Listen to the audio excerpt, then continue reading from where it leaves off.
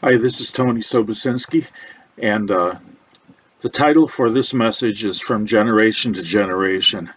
We'll be looking at the two letters to Timothy from the Apostle Paul, 1st and 2nd Timothy, and this is on the church calendar, at least within Lutheran Church and different denominations, mainline denominations.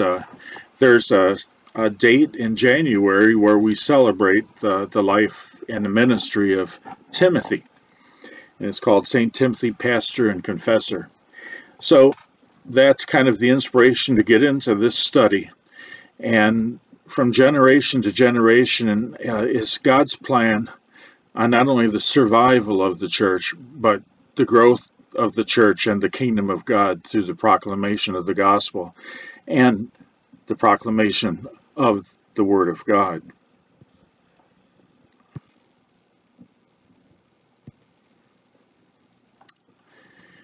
And this is a verse, 2 Timothy 2, verse 2, that kind of encapsulizes this thought. Paul says to Timothy, "The things which you have heard from me in the presence of many witnesses, entrust these to faithful people who will be able to teach others also." So there's a learning, a winning of people to the Lord, and then entrusting the teachings to them, because all of us, well, when we look at it, we have a limited shelf life. None of us lives forever. So we have to have replacements. So who was Timothy? Well, he's mentioned many times in the Bible. And in Acts chapter 16 says he was a disciple. And the word disciple means a student, a follower.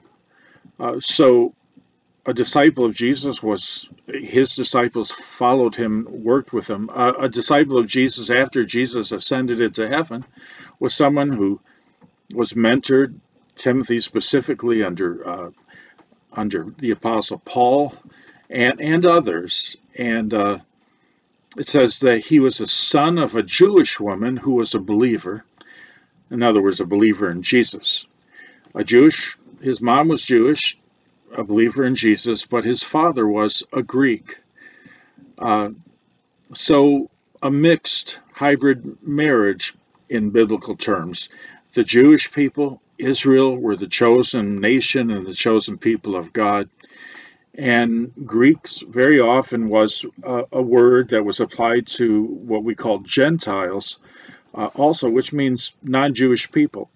But God's plan was always, he loved the whole world. And he wanted the Jewish people in Israel to get this message out from generation to generation to the entire world. And Timothy was kind of like a picture of what was happening. He was kind of the physical embodiment of Ephesians 2. The Apostle Paul, I don't want to say bragged, but he held on very dearly and was thankful to the Lord that he was called to be an apostle or a missionary to the nations outside of Israel. And he writes this in Ephesians chapter 2. This was the letter to the Ephesians. Remember, an epistle is just an old-fashioned English word for letter. "Therefore remember that at one time you Gentiles, in other words, non-Jewish people, remember that you were at that time separated from Christ, alienated from the commonwealth of Israel, and strangers to the covenants of promise, having no hope without God in the world." That's how they used to be, and there's a before and after. Now they are not separated. The ones who have come to faith are now united with Christ, no longer alienated from the commonwealth nation of Israel, but now united with Israel. And no longer strangers to the covenants of promise, like this is a strange religion, but now they have the promise in their lives, and now they have hope, and they have God in the world. And Paul goes on to say in Ephesians 2, "But now, in Christ Jesus, you who once were far off have been brought near by the blood of Christ. And that's the crucifixion and of Jesus Christ, where he gave his blood, he died for the sins of the whole world.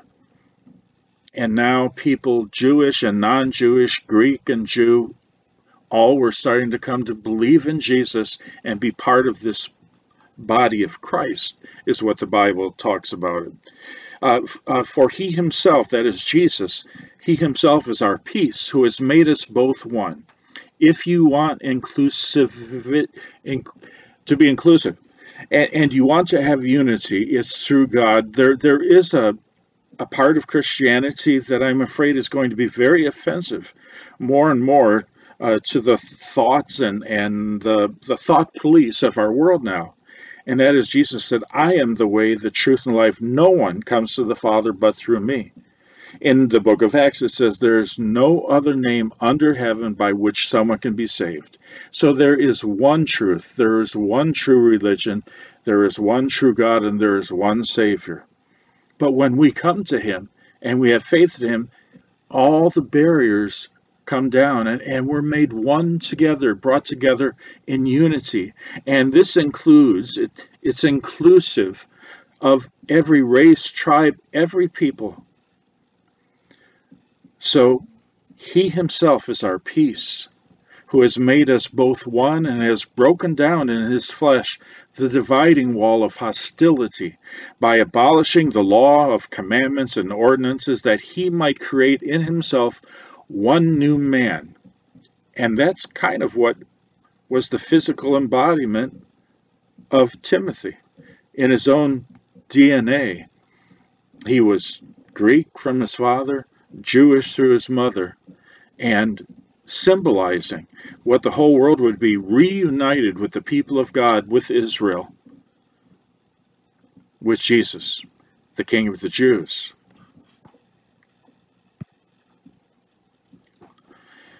And Timothy is mentioned several times in the book of Acts, traveling on missionary trips. He's mentioned in the book of Romans. He's mentioned in 1st and 2nd Corinthians. He's mentioned in the book of Philippians, Colossians, 1st and 2nd Thessalonians, Philemon, and Hebrews. And he has 2 epistles or letters in the Bible written to him, 1st and 2nd Timothy, from the Apostle Paul. And Apostle Paul is knowing that he needs to disciple or mentor or help train someone to be his replacement, many replacements, because one day he will no longer be there. And he has to preach the gospel and train those to do the same. Paul also very affectionately refers to Timothy. He refers to him as my true son in the faith. It's not that Paul was actually his father physically, but he was a son in the faith because Timothy responded to the gospel and he considered him part of his own, like a son to him. He calls him my beloved son. And it's also, Timothy is referred to as an evangelist. Now, an evangelist is someone who has the gift of evangelism, usually, it seems, and does the work of evangelism, means proclaiming the gospel. That's just the simple gospel. Romans 1:16, I am not ashamed of the gospel, because it is the power of God unto salvation for all who will believe, first for the Jew and then for the Gentile, the Greek. So an evangelist is someone who has a special calling and power from God to be able to proclaim this good news of Jesus, that Jesus, God so loved the world that he gave his only begotten Son, that whoever believes in him shall not perish, because Jesus came to die on the cross to pay our penalty for our sins. He rose from the dead, and he gave the promise that anyone who believes in him would have forgiveness and the gift of eternal life. This is the proclamation of an evangelist. And if we were to run out of evangelists and evangelism in the church, the shelf life for the entire congregation and the entire church on earth is just one generation away from extinction. Now here are a couple of interesting verses. 1 Timothy 1:18 says, "This command I entrusted to you, Timothy, my son, in accordance with the prophecies previously made concerning you." So in the church at that time, people would prophesy over someone, and they did, and they prophesied about Timothy. And he would take these prophecies as assurances and direction of what he was to be doing in his life. Chapter 4, verse 14 goes on again to say, "Do not neglect the spiritual gift within you, which was granted to you through words of prophecy, with the laying on of hands by the council of elders." So what this spiritual gift is, it's not defined, but he is told by Paul, remember that you have been called to do the work of an evangelism. So perhaps that spiritual gift that was granted him was the gift of evangelism, which would give him a passion for reaching out to the lost and to the saved, with the reminder and the good news to the lost who had never heard that Jesus loves them, and they can have eternal life and be part of his kingdom and have a new start and a new life.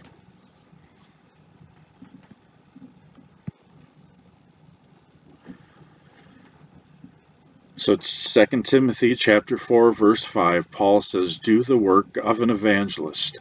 Fulfill your ministry." But he was also a theologian, a teacher, a pastor, and an administrator. And what I mean by a theologian is that he studied God's word in and out. He was trained and listened and learned under the Apostle Paul, and he became an expert in knowing the study of God through the Word of God through the Bible. And he was also a teacher. Even though he's an evangelist, he was a teacher of those who had been evangelized. He was a pastor. He was actually a pastor to pastors too. And he was an administrator because God, or the Apostle Paul, told him that he needed to organize the churches, and they needed to appoint leaders, deacons, and elders. And he shows them how to do that, and he says, this is the work you need to be doing too. And this is about the Great Commission that Jesus preached. This is after he rose from the dead. His last words in the book of Matthew, he says, "Go therefore and make disciples." Remember, those are students, followers, and people who will live their lives for Jesus, "of all nations," the whole world, "baptizing them in the name of the Father and the Son and of the Holy Spirit." And this is referring to the very beginning when the gospel takes root and people have saving faith, and then not stopping there, but teaching them to observe all that I've commanded you. So all the teachings of Jesus and all the teachings of the Word of God, we are to train, to be trained, in order to have this great commission of bringing the gospel to all the world.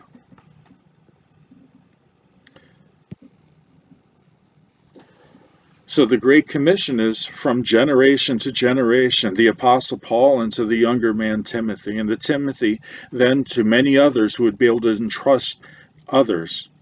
We all have a shelf life, and we all need replacements. We need to reach the lost as congregations, as part of the body of Christ. And if we don't care about the lost, well, I don't even want to go there, but that's very bad. So we need to train, teach, and equip people to use their spiritual gifts, find out what part they have in the body of Christ, and to reproduce themselves spiritually by getting the gospel out. We need to contribute to the growth of the kingdom. Now, unfortunately, we as the church and as individuals have not always been faithful to our calling. I just found this picture on the internet. It says, "Will the last person leaving Seattle turn out the lights?" And I don't really know what that's all about. I'm aware that there were all kinds of rioting and looting and horrible things that happened in Seattle. Maybe that's what they're talking about. People are leaving Seattle because they don't trust they have a police department or a government that cares about them. I don't know. Maybe they had their businesses burned down. But it just reminded me that if a generation stops proclaiming the gospel of Christ and passing it on, there will be the point when we're the last person left. So will the last person turn out the lights. Now this I know is, well, it's reality. I don't know how things are going in non-denominational churches, but I haven't heard really great things over there either. But in the Lutheran Church Missouri Synod is the denomination I felt led by the Lord to serve most of my years of ministry, and of which holds to the Bible as the authoritative Word of God. And that's why I'm with this organization and serving in local congregations for many, many years now. If you look at the first graph, you see there's a chart with child baptisms in the Lutheran Church Missouri Synod. It started in 1947. Remember, that was just after the end of World War II. And people came home, and there was a time of peace, and what we called the baby boomers were started being born because soldiers came home. They got married. They started raising families, and people went to church back then. I was born in 1953. That's when I was baptized, near the top. And by 1960, that was the very top, the peak of the many, many children and the popularity, if you will, with the church. There's very few people didn't go to some kind of Christian church in those days. But then you see there's a decline. It just starts going downhill through each decade until we come to the point now where unfortunately there are churches without any Sunday schools at all. There's no more children. There are churches without any youth group because there are no more youth.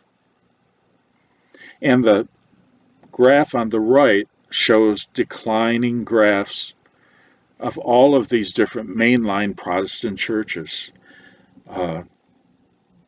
It's something that's been going on not just in the Missouri Synod, but across the main denominations that used to be in effect for when I was a kid. So if you're the last one out, please turn out the lights. It's not a good mission for the church. But here it shows a church with a for sale sign. And as I served as a circuit counselor and was able to speak to our district president, I was shocked to find out how many churches were closing their doors and dissolving. They would have the final last meeting. There weren't enough people left to keep the church going. They would have the last service, put a for sale sign out, and the church building would be sold.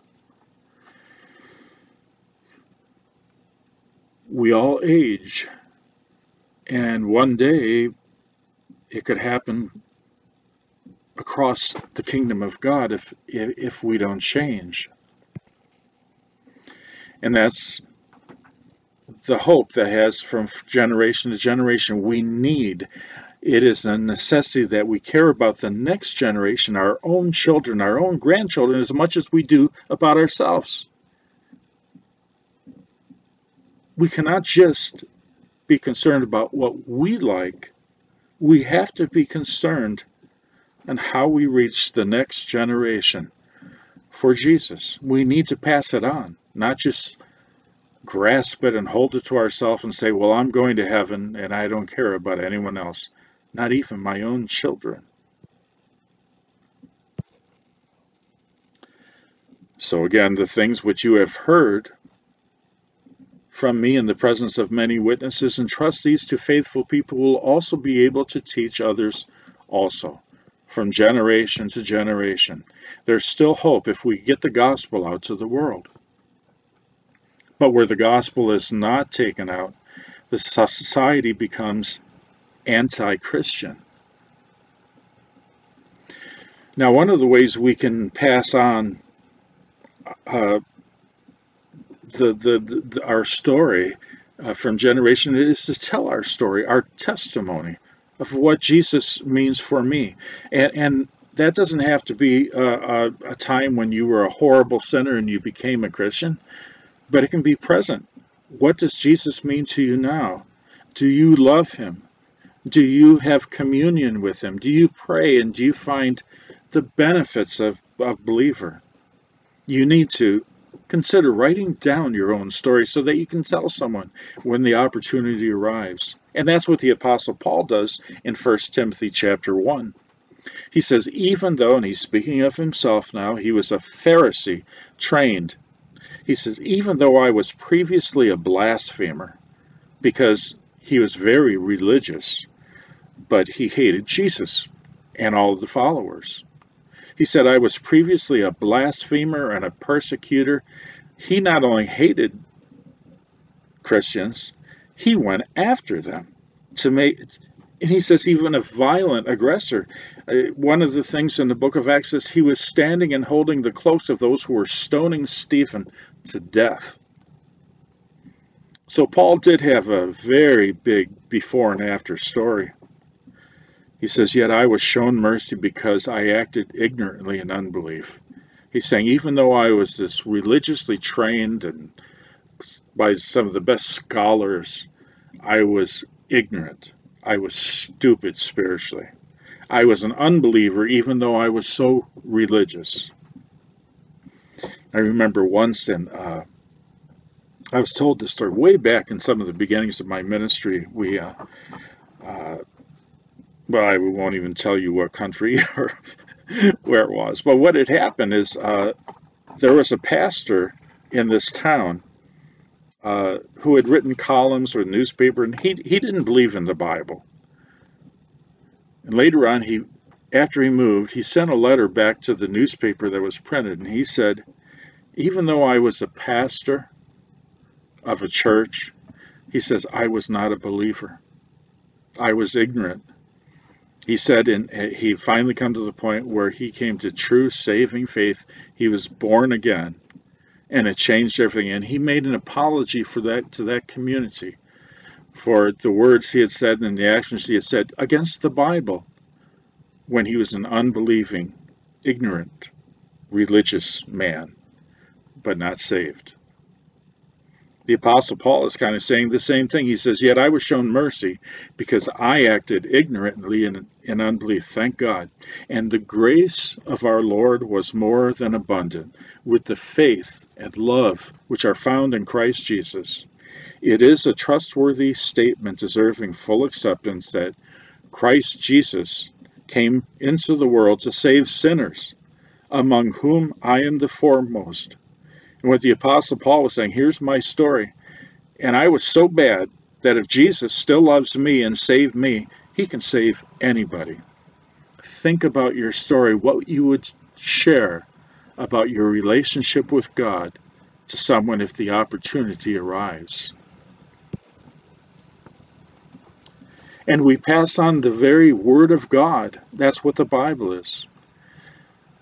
2 Timothy 2:15, be diligent to present yourself approved to God as a worker who does not need to be ashamed, accurately handling the word of truth. And we're going to look at that whole idea of truth because the devils have been fighting against that for years.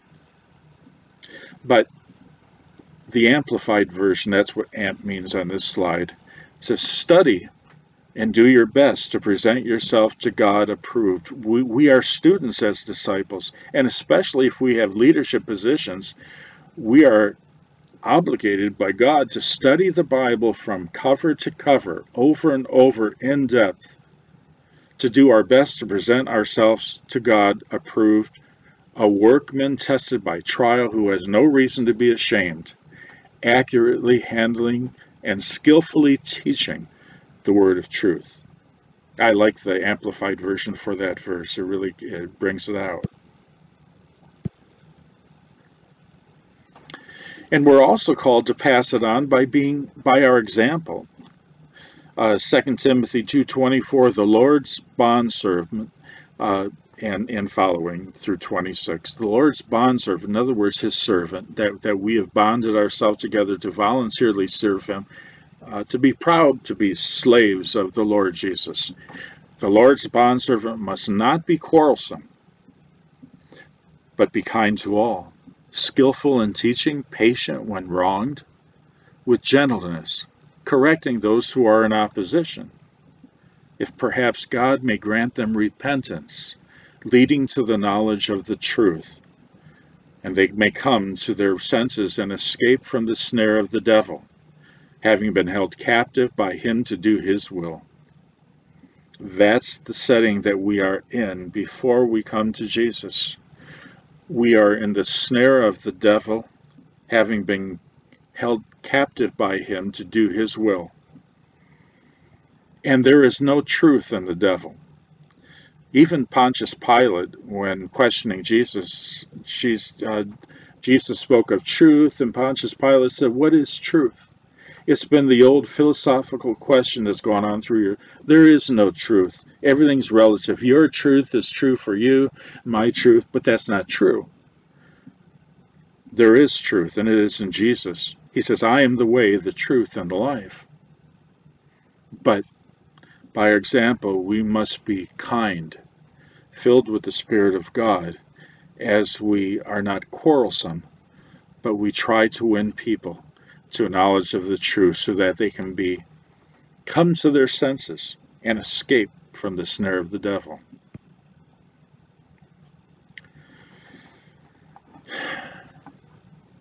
And the window might be closing. The Bible talks about difficulty in the last days. 2 Timothy chapter 3, Paul says, in the last days, difficult times will come.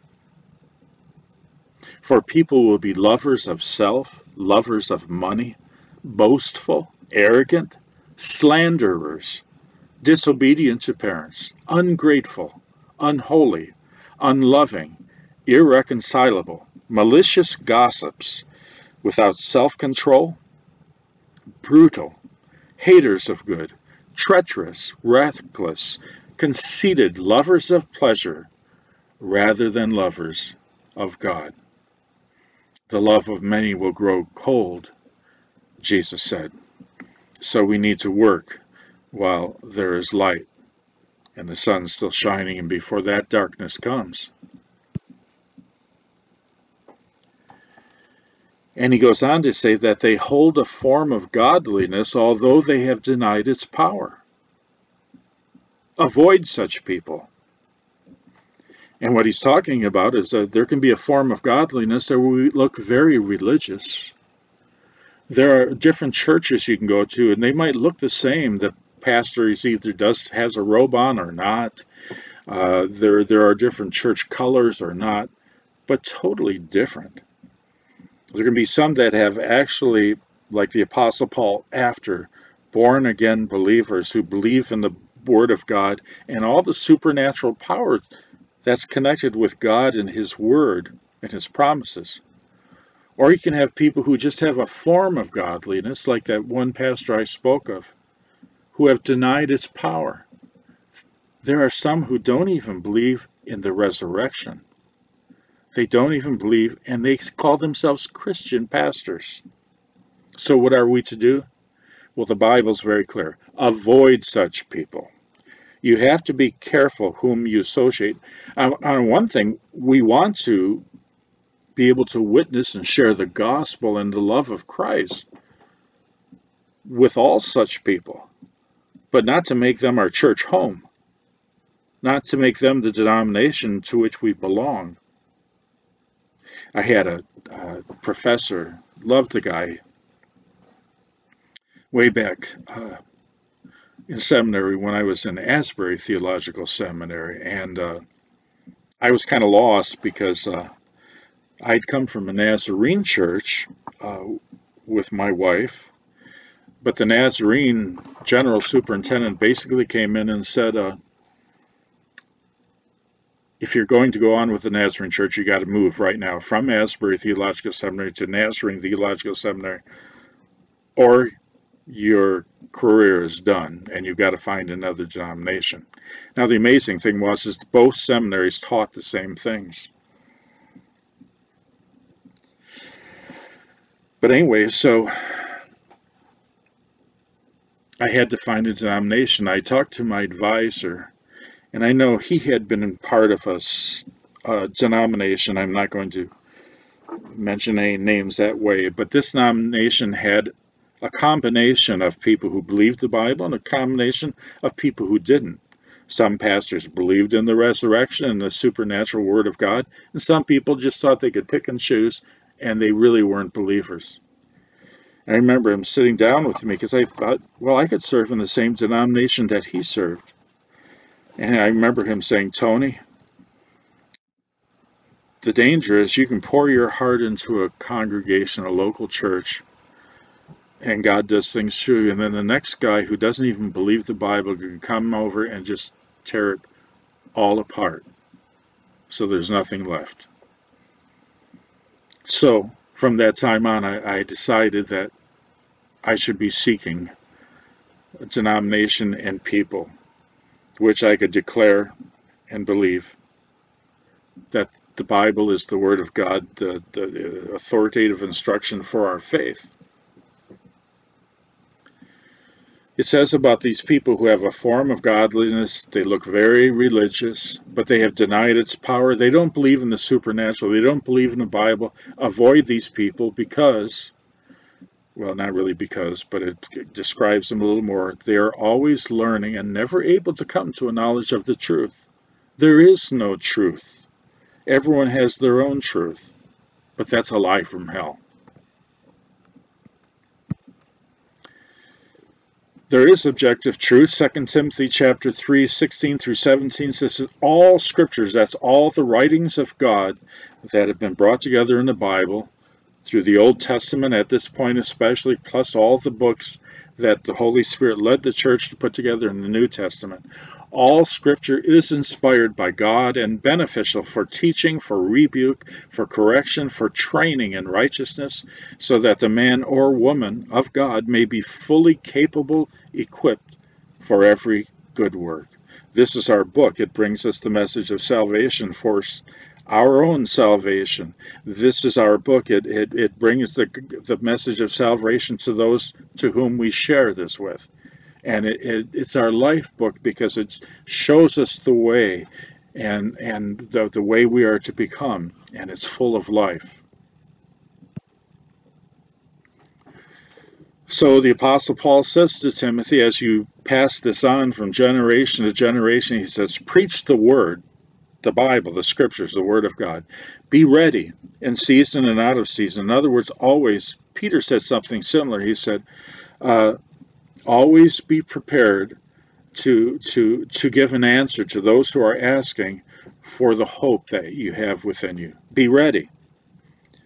You have to know the Bible in order that you can gently and lovingly correct, rebuke, exhort with great patience and instruction. And he goes on to say, for the time will come when they will not tolerate sound doctrine. Doctrine's almost got become a dirty word with some people. But doctrine is the teaching of the Bible. And sound doctrine is, as opposed to false doctrine, is like proper medicine versus poison. Except at least with medicine, you die if you take the wrong stuff. But you've got false doctrine, it kills your soul for eternity if you believe it. Sound doctrine is important, but the time, looking to the end days again, will come when they will not tolerate sound doctrine, but wanting to have their ears tickled. They see pastors and evangelists just as their servants. They want to hear the message they want to hear. They want to lead like they're told to lead. So these people wanting to have their ears tickled, it's entertainment to them. They will accumulate for themselves teachers in accordance with their own desires.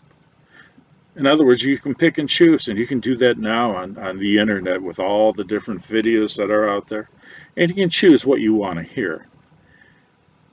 You can either choose someone who's true to the Bible and hear what the Bible says, or you can choose someone who says whatever you want to hear according to your own desires.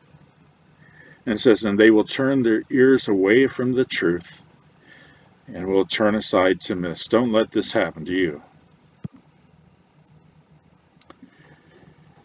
And Paul knew that he was coming to the last stage of his life in 2 Timothy chapter 4. He says, I am already being poured out as a drink offering, and the time of my departure has come. If you don't mind using that crude word, shelf life, or phrase, he didn't have much time left. The time of my departure has come. I have fought the good fight. Praise God to be able to say this like he did. I have fought the good fight. I have finished the course. I have kept the faith. In the future there is reserved for me the crown of righteousness, which the Lord, the righteous judge, will award to me on that day, and not only to me, but also to all who have loved his appearing.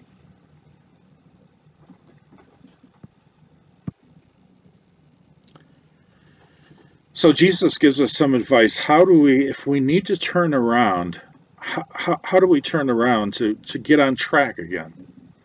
Well, in Revelation chapter 2, there's a message from Jesus to the church of Ephesus. Ephesus is a city, and they had a congregation. And Jesus says this, he's evaluating them. I know your deeds and your labor and perseverance, and that you cannot tolerate evil people. They were very good at getting the false teachers out, and you have put those who call themselves apostles to the test, and they are not, and you have found them to be false, and you have perseverance and have endured on account of my name, and have not become weary. They were very good in having sound theology, sound doctrine, and weeding out the people who were teaching differently. But Jesus says, I have this against you, that you have left your first love.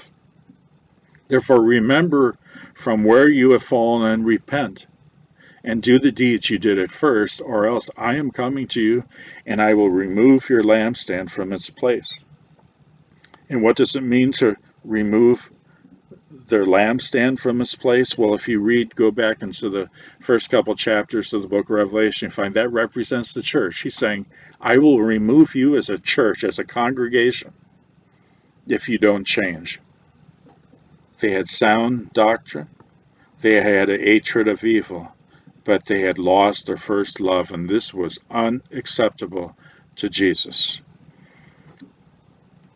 The first love is often thought of as the passion that we have when those of us like the Apostle Paul have a change in life, come to know Jesus, and we just love him.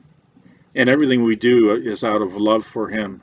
We're grieved when we do things that would offend him or misrepresent him.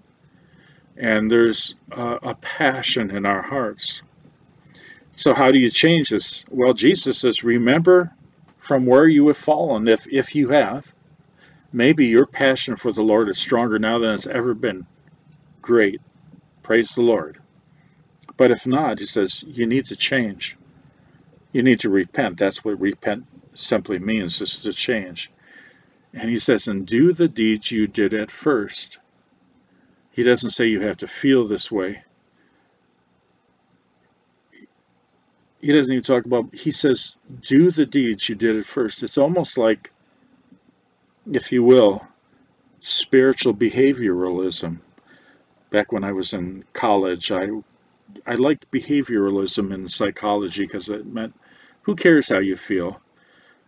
And all these other, you just need to change your behavior to healthy behavior. It almost reminds me of that a little bit here, where it says, do the deeds you did at first, or else I am coming to you and I will remove your lamps from its place. And personally, I look back when I was a brand new believer. I worked in an outreach ministry called the Salt Company, and We got the gospel out every Friday at a concert and so on. We learned how to share the gospel, so if anyone had a question about Jesus, we could share the gospel with them. And we saw basically about a dozen youth every single weekend, 8 to 12, would come to Jesus and come to the first faith they had in their life. And that's exciting and exhilarating to be part of that and to be contributing to it and see other people come to salvation. And then it was just a year or so two later, we went off to seminary. And at the seminary, I was challenged by pastor of the church in the town of the seminary, because we were living about 7 miles away, to go from door to door to try to get children who might want to be part of a children's youth ministry. And reluctantly, Penny and I, my wife, we both went door to door, and we ended up, God blessed our reluctant efforts, and they had to buy a van to start driving all these kids into the church 7 miles away. And that was wonderful. The kids we got so close to, and it went on. We had God gave us the opportunity to have a ministry to youth that was even bigger, and finally to plant a church. So I look at those things, and it was involved in sitting around having playing a guitar and courses and hymns and in living rooms and so on, and praying and studying the Bible. Do the deeds you did at first to get your romance, if you will, spiritual romance with the Lord, heated up again. And finally, our last slide here is do the work of an evangelist. Now, my understanding of spiritual gifts is not everyone has the gift of evangelism. We have different gifts that we contribute together to do the work of evangelism, though, because that's what the church is about. Jesus died for the sins of the whole world. They can't hear if we don't get the message out. They'll never hear if we don't care about them at least as much as we care about our own selves. So the church as a whole needs to be doing the work of an evangelism, or we'll be the last one out, turning out the lights. And finally, this one here, fulfill your ministry. You have unique gifts. You have a unique calling. You have a unique ministry, whether it's serving, helping, teaching, and there are many spiritual gifts. You need to fulfill your ministry and find out what God wants you to do. And as congregations, we need to fulfill our ministry. Or one day we might find the lights are out and the lampstand has been removed and there's no more light in that place. So let us close in prayer. Father, we pray in the name of Jesus, Lord, that you will speak to us through all this. Help us to fight the good fight, to finish our course that you have for us. And Father, we pray that instead of the light of God being put out in the churches, Lord, that you will reverse this decline and help us to be able to reach out, and that your glory will be with us, and you will give us passionate first love hearts that care more about others than we care about even our own selves, like you did, Lord Jesus. So Father, we praise you, we worship you. In Jesus' name, amen.